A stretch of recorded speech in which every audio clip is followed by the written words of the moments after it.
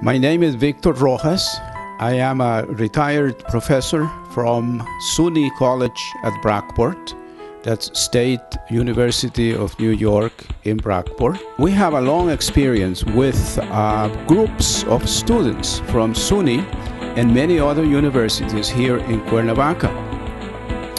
We worked at SUNY Brockport for 36 years. I was chair of the Department of Foreign Languages and Literatures for 15 years. And during all that time, we had been sending students to SUNY, from SUNY Brockport to UNINTER. We have never had any major problems with security. The schools here in Cuernavaca, and especially UNINTER, is very, very professional.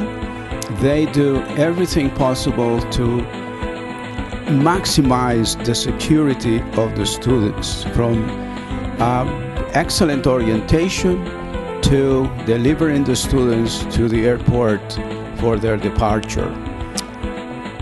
Any problems that there might be in Mexico are too far to affect Cuernavaca. Life here is very tranquil, very peaceful, very enjoyable. The experience that students have here are just excellent. Linda Hall, Victor's wife.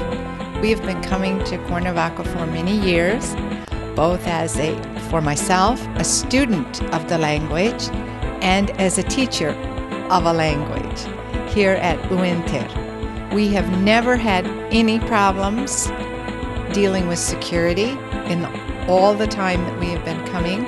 I find that the caliber of the students, of the administration, and the overall caliber of the university to be in the highest category, excellent.